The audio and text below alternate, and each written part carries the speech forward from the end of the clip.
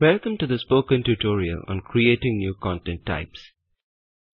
In this tutorial, we will learn about creating a new content type and adding fields to content type. To record this tutorial, I'm using Ubuntu operating system, Drupal 8 and Firefox web browser. You can use any web browser as per your choice. Let us open our website which we created earlier. Now that we know what are built-in content types, let us create some custom content types. Recall the introduction to content type. We had learnt not to stuff everything into the body. We are now going to learn how to create custom content type. We will create an events content type that tracks all the Drupal events around the world. First, let us design on a paper what fields we need to capture for this content type. It is a good practice to do this for all new content types before creating it in Drupal. Create a table with columns for field name, field type, and purpose. All Drupal nodes have title and body fields defined by default. The event name can be the title field to identify this event uniquely. Event description can be the body field to provide some plain text description. An event logo is an image to display any special logo of the event. We need an event date of type date which captures the start and end date of the event. The event can have a separate event website which is an URL link to be displayed in this content type. We will cover only these 5 fields in this tutorial. Later, we will learn to include 2 more fields. Every event will be sponsored by a user group. User group is another content type we will create in the next tutorial. 2 nodes of 2 different content type is linked in Drupal using the entity reference field. An event topic is a taxonomy field which is used to categorize the event under various keywords. Now let us click on structure and then on content types. These are our 2 basic content types. Click the blue button, Add Content Type. We are going to call our new content type as Events. And in the description, we will type, this is where we track all the Drupal events from around the world. You can type any text that you want here.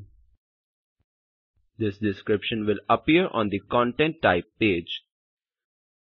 You will also notice that Drupal gave it a machine name.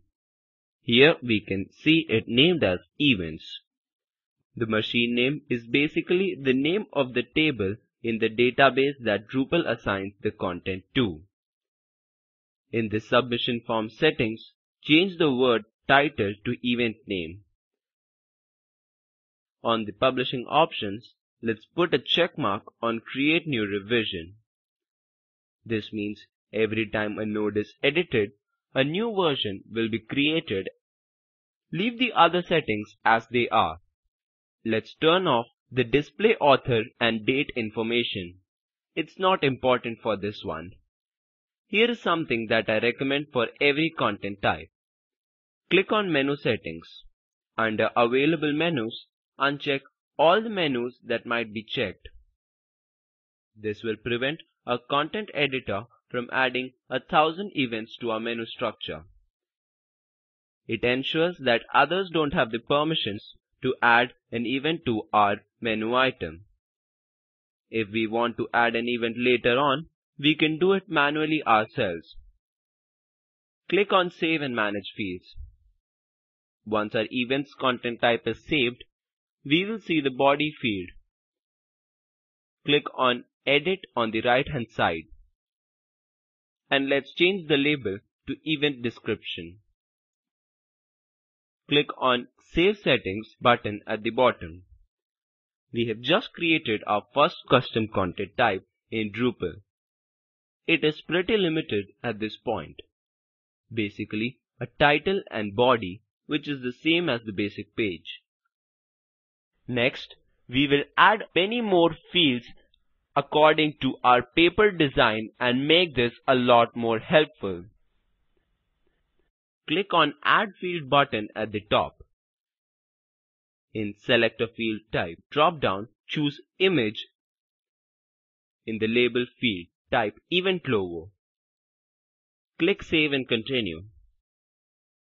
We can upload a default image here if we want to, by clicking on Choose File button. We could also add default alternative text if we want to. We will keep the limit as one logo for each event. Click Save Field Settings. Now we get to set up all the settings for the event logo field. Most of these are contextual and are based on the field type. We can add some help text or some instructions here for our content editors. We can also check the box for required field, which means that a content item or node cannot be saved until event logo is added. We can change the file extensions that are allowed here. It is recommended not to add bitmap here. The file directory is filled in with a year and month by default, but we can change this if required. For example, you may have several content types with images. Then you can add a prefix events so that all the images of events content type will be in one file directory. Drupal allows us to name it as anything that we want. But be careful with this, because we cannot change this very easily later. We can also set the maximum and minimum image resolution and a maximum upload size.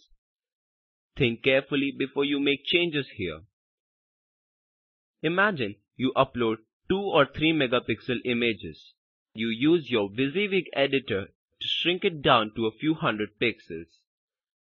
Drupal still loads the 2 megapixel image, and that can be really frustrating. It gets worse if they are using their mobile, and on the data plan, suddenly you made them download 2 megabytes that they didn't need to download. We must make sure that we are getting our images set properly before we upload them.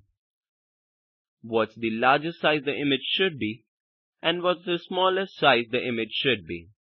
Minimum image resolution, in particular, is very important. This field should not be smaller than the largest image size that you want to display. This will prevent Drupal from scaling the image beyond the original and making them pixelated.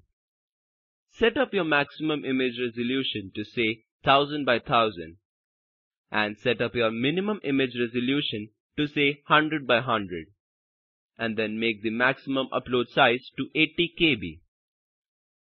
What Drupal will do is shrink the image down to 1000 by 1000 size and make it 80 kilobytes. And if it can't, then Drupal will reject the image. It will be better to make this 600 by 600 pixels, which is a more reasonable size. We will check the Enable Alt field and all field required checkboxes. Then click Save Settings. Now we have an event logo field for our content type. Let's add another field by clicking Add Field. In the Add a New Field drop-down, choose Link. In Label field, let's type Event Website. Click Save and Continue. Immediately we are prompted to specify the allowed number of values. We will just have one value for that. Click Save Field Settings. Once again, this screen gives us the contextual settings for our link field. Under Allowed Link Type, we have the options Internal Links Only, External Links Only, and both internal and external links. Next, we can specify whether we are going to make allow linked text as disabled, optional, or required. We will leave that as optional for now and see how that works. Go ahead and click Save Settings. Once again, click Add Field. This time, we will choose the date field. Type the label as Event Date.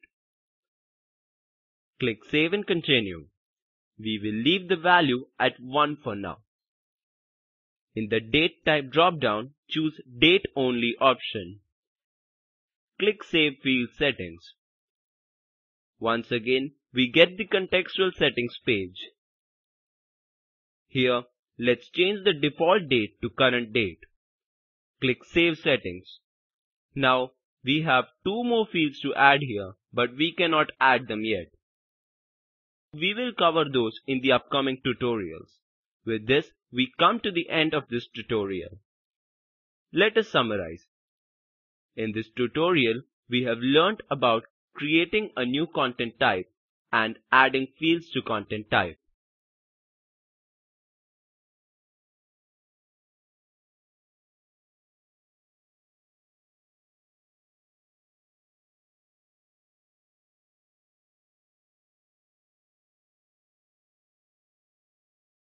This video is adapted from Acquia and OS Training and revised by Spoken Tutorial Project, IIT Bombay. The video at this link summarizes the Spoken Tutorial Project. Please download and watch it. The Spoken Tutorial Project team conducts workshops and gives certificates. For more details, please write to us. Spoken Tutorial Project is funded by NMEICT, Ministry of Human Resource Development, and MVLI, Ministry of Culture, Government of India. This is Gautam Narayanan signing off. Thanks for joining.